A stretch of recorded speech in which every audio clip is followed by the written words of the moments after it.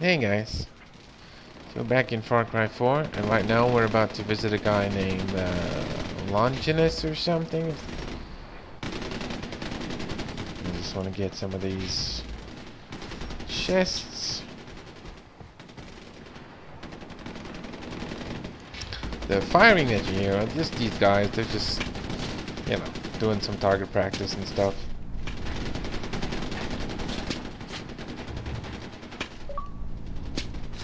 Ooh, I got an achievement.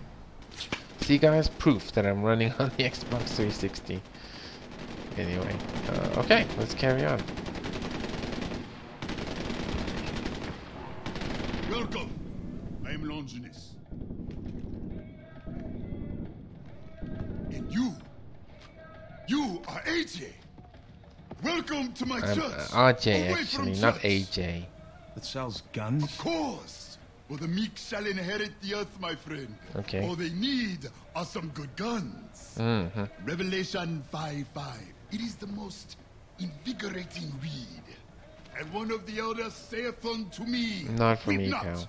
Behold, the Lion of the tribe of Judah, the root of David, hath prevailed to open the book and loose the 7 seals thereof. It is our Savior. It is our Savior returned to us as a lion, a warrior. So I started thinking to myself, when the Son of God is reborn, what gun would he use? When Christ returns to break the 7 seals and bring about the rapture, he returns as a lion, yes?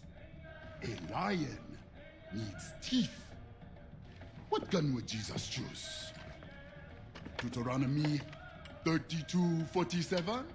For there are no empty words for you, but your very life.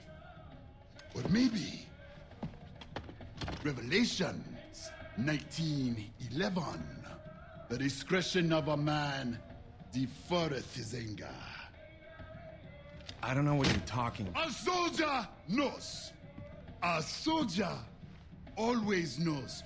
For we have seen. Oh, you're getting a little bit close, man. You know, I was kind of getting into your little speech thing, but now you're just way too close. For every gun is a Bible. For every bullet, a sermon. And for every radio tower that you free from pagans' lies, I will give you something. Yeah, sounds good. A reward. It is the will of God. Sounds like a pretty good deal. This is for the first one. Okay, thank you. We need fighters here Sabal, now. what's happening? We're under attack. Stay away. Oh, shit.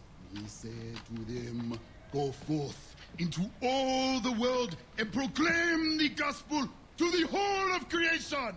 Okay, dude, that's cool, man. I gotta run. Okay, I gotta go do a thing.